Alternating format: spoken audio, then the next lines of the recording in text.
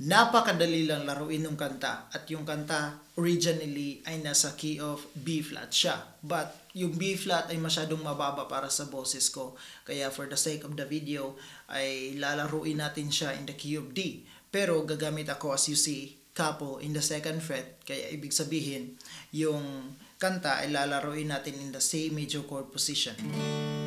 Pero kung gusto niyo talagang laruin yung kanta in the original key of B flat, ilagay ko yung transposition ng bawat chord na gagamitin natin in the description below, kaya check nyo mamaya.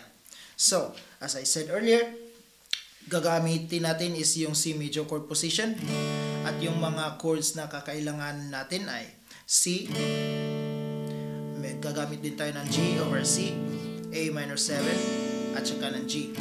At saka yung chord progression ng kanta throughout the whole song is ganun lang din. C, G over C, A minor 7, and G. So, wag lang natin kaskasin masyado yung ating gitara because this song originally ay hindi siya talagang tugtugan. Medyo mellow song siya. Kaya, yung counting natin is 4/4. Magka-count tayo ng 4 in every chord. 1, 2, 3, 4, 1, 2, 3, 4, 1, 2, 3, 4, 1, 2, 3, 4.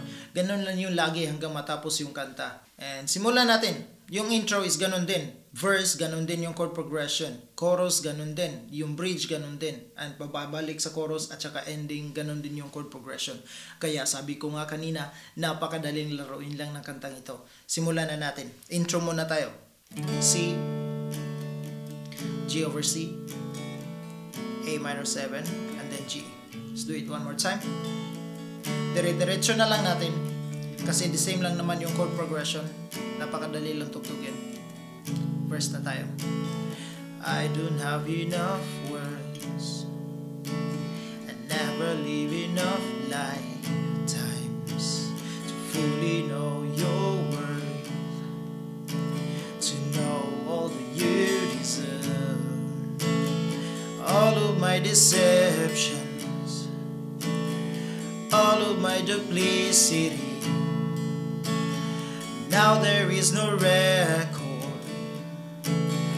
You assume the best of me. Chorus. This is why I thank the Lord for saving me when I was weak, so I will sing. This is why I thank the Lord for everything. This is why I thank the Lord. Verse 2. All of my affection, everything I have to give, the sum of my attention is measured in the praise I live. Chorus ulit.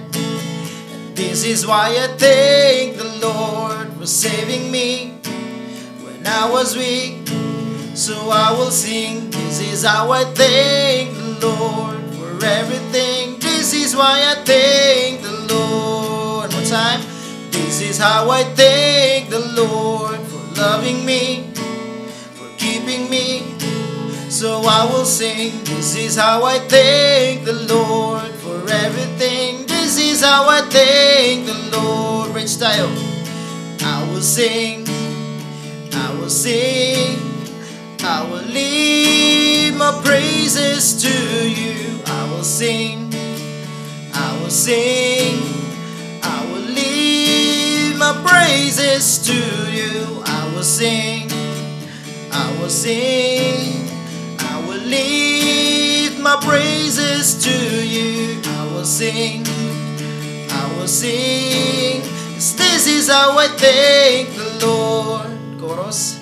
This is how I thank the Lord for saving me when I was weak, so I will sing. This is how I thank the Lord. This is how I thank the Lord. Ending.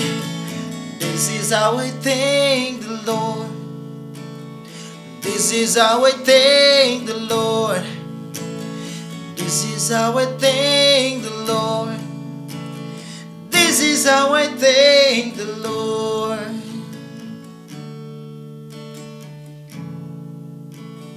This is how I thank the Lord. Ganun lang po yung kanta. Napakadali lang tugtugin and it's a very wonderful song. Marami pong salamat sa panunod. I hope na may natutunan po tayo sa ating konting tutorial in this video. And sana po ay magkita-kita ulit tayo in my next video. Please subscribe, comment, like, hit that notification button para lagi ka pong updated every time na mag-upload ako ng bagong tutorial para sa praise and worship natin sa church. Marami pong salamat. Goodbye!